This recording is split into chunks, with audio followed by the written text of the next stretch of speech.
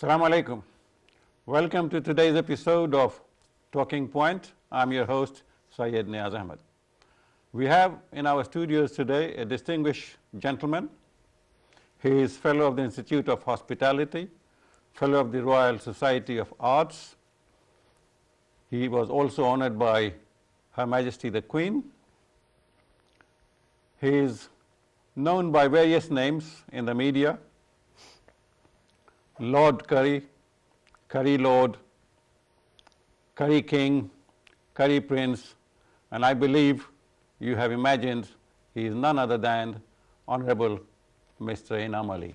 Thank you and welcome to the show, Enam Bhai. Oh, thank you, Neaz Bhai. How are you today? And I know that with the very bad weather, you have a lot of things to do with the program Curry Awards coming up on 1st of December, and your mind is all devoted towards that, but still you took time and made time for us. Thank you very much. Thank you. Thank you for having me here. Thank you. First things first, I would like to know, I mean, you are an icon of the society. You have achieved a lot. A lot of people would like to know, apart from the recipe of the British curry, and what does it mean really, British curry, because we understand Asian curry, Bangladeshi curry, and now British curry. What is the recipe generally of your success, the whole venture? I think I started as a restaurateur. That was my first concept, and I realized so many things need to correct and need to be tell the truth. One of them, which is my first generation who came in this country. And but you didn't want it to be a person involved in the hospitality business. I think your first love was football. My family intention was I want to become a lawyer. That was really, not a footballer. No, I was a footballer too, but I was a footballer, cricketer, and but it was as an education, which is every family wants their children to become a barrister, become a doctor. It's something our perhaps in culture, most Asians, Asian cultural things, and that was one of them, I suppose. Yes.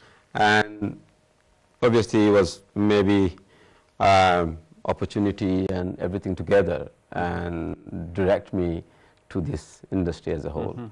I feel very honored and privileged to be working in the industry and part of the industry.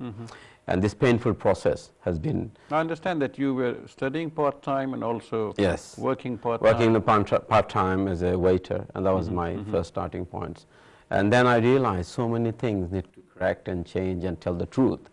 And my first generation was, their strength was, okay, what's the problem? We just do it, and because we're going to make money, go back home. So that was the strength. So sacrifice in many sense, that was their strength, because we are going home. We are not going to stay here. Make money, go home. Build a house, build a market, build a wealth, and go back home. Keep the family there. Yeah. Oh, actually, that was 1970s, early 70s, which is I have witnessed myself.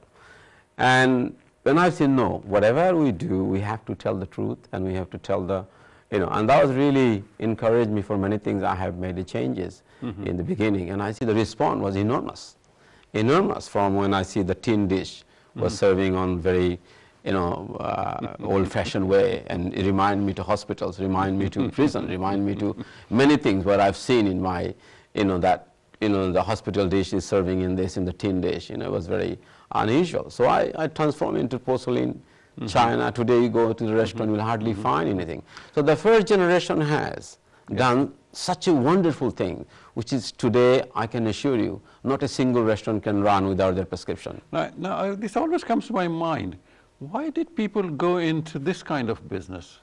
Why not something like tailoring or even mini cabbing or something like grocery? Yes, I think our community has diverse with many businesses. Taxi is another one, grocery is another one. It's a huge, because community is really large, and then you have to be diversified for many businesses, property, solicitors, legal, you name it, all kind of. This restaurant business is started really only to feed our own people, isn't it? See?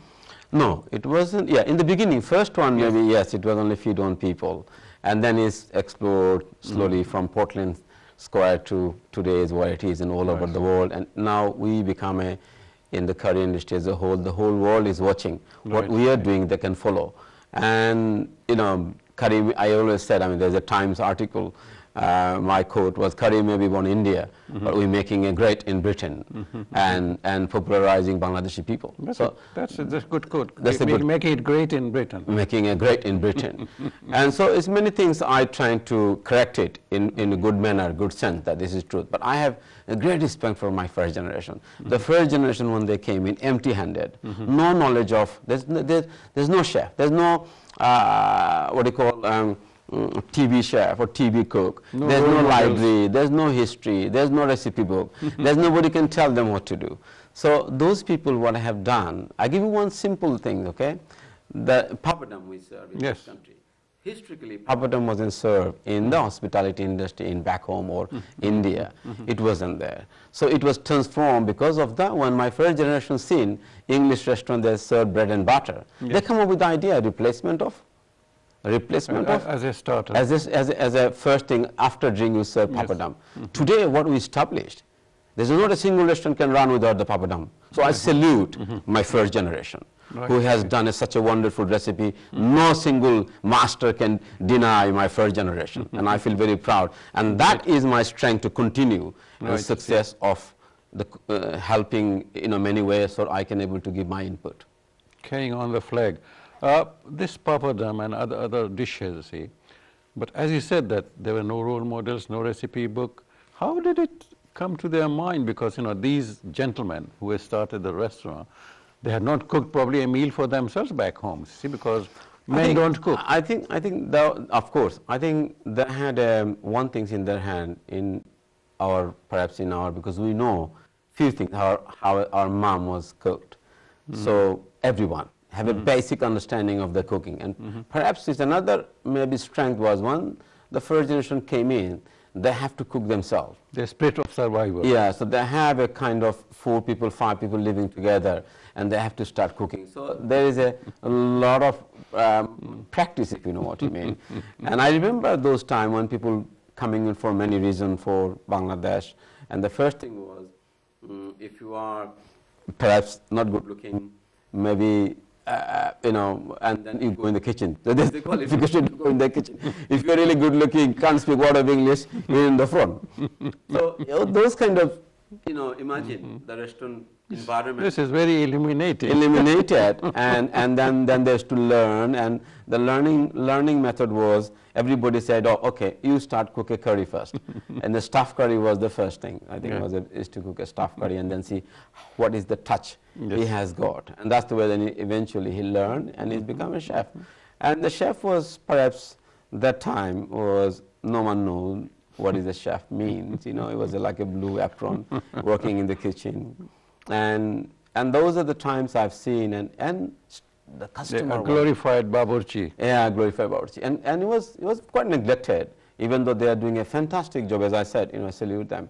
And the customer, which is Britain customer, has, in many sense, disrespectfully, with many things, they come to the restaurant without paying, running away, and not to paying the bill, ordering the steak and making a complaint. Half of the steak been eaten and said, oh, this steak is no good. So weakness we had in that time because of our community, we don't know what this steak should be. And still, from that environment, today we are champion. Imagine that how we make Britain eating habits is absolutely changed, and we make curry is the first option. Chicken tikka masala is a national dish. What an achievement. Absolutely phenomenal achievement. So for me, I like to celebrate. I like to tell the truth. I really want to recognize people who done this. And this whole painful process has so many things to reveal, so many things to share. Well, that's why I'm trying to do. This industry is worth, I think, more than 10 billion pound, isn't it? No, this annual turnover? No, 3.6 billion. 3.6 billion. 3.6 billion pound worth of industry. And if you look at other industry to support, as you said, grocery. Grocery also depend on the restaurant sector. Right. Media. Our community level, you touch anything, they are depending on restaurant sector. Look at the mosque. We are the donator of many cents. Right. Bigger part of donator of the restaurant. Every corner of the whole country you go to, you will find one mosque in this. Who build this? Right. The restaurateurs get together and they have collect money and they build a mosque. So that is a huge, religiously, socially, and business-wise, they have done amazing job. And those credit must be sometimes not forgotten, celebrate. Right. In terms of grading, like, I mean, a good restaurant, an average restaurant, an excellent restaurant. I know there are stars and there are Michelin awards, this is an A awards, that, see. I went to a party in a 5-star hotel.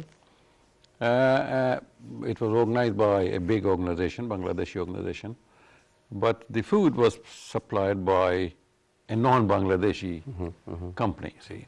And my question was, why not a Bangladeshi company or caterer? I was told that these hotels have got a list and you have to be on their approved list, see. Correct, absolutely. I was shocked that why aren't we there? I think the catering supply industry is very young.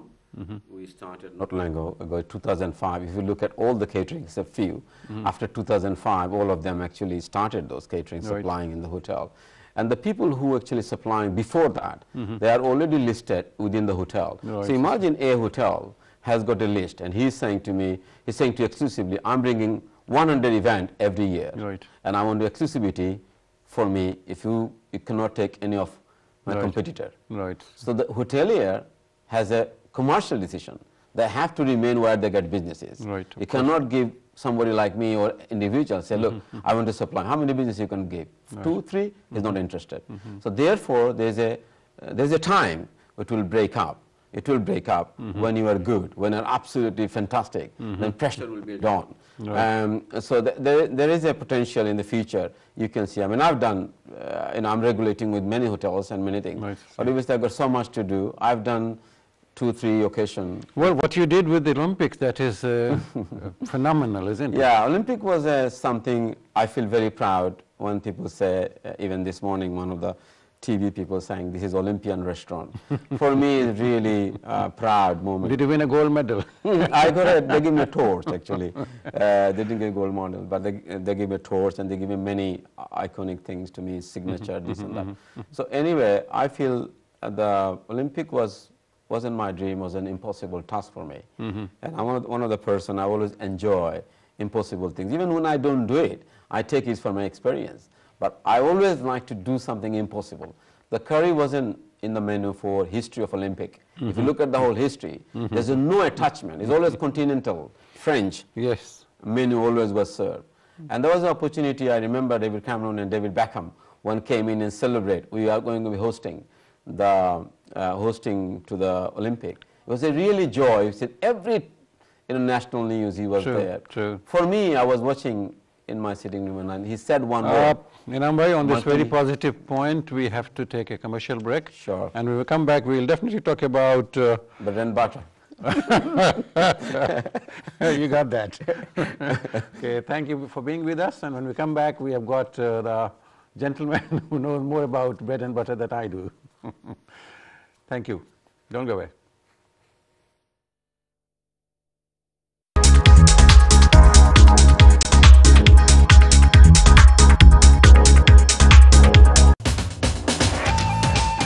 আপনারা দেখছেন talking point, সৌজন্যে মাহবুব and co accountants.